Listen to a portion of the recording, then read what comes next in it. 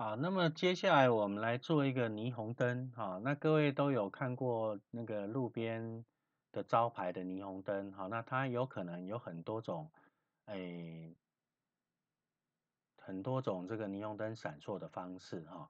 比如说，我们现在就来做一个，啊，它三个全部一起闪，一起灭，然后5次之后呢，就轮流红、黄、绿、红、黄、绿这样5次，然后再闪烁5次，全部一起闪烁5次，然后再红、黄、绿、红、黄、绿。好，我们来做一个类似这样的专案。那么，所以刚刚这个是三个灯一起闪、一起闪烁的部分。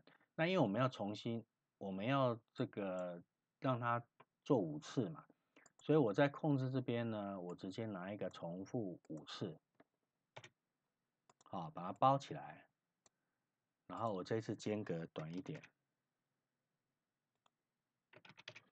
好，所以这样就会开，全部3个一起开一起关，好，然后做5次，然后5次之后呢，我希望它就是轮流哈，那轮流的话呢，我就会好，轮流的话呢，我就会需要某一个灯开，某一个灯关，对不对？好，那我就从12号灯好了。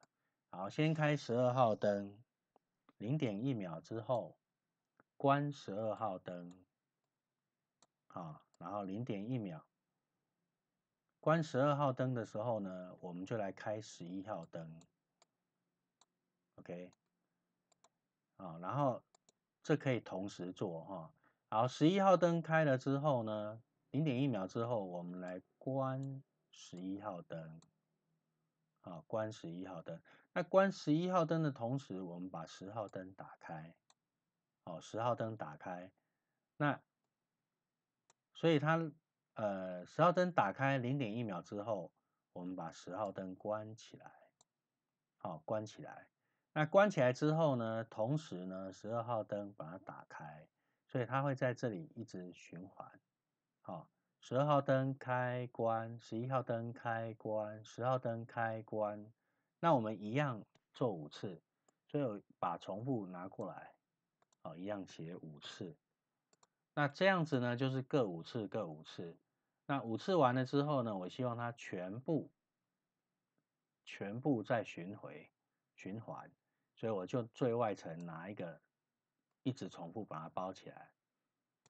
好，那么这样子呢，当我按绿旗之后，啊，3个一起有没有？5次之后就轮流闪5次，然后再一起闪5次，再轮流闪5次。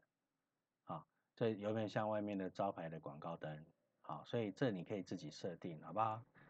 好，那这个就是我们讲到霓虹灯的部分。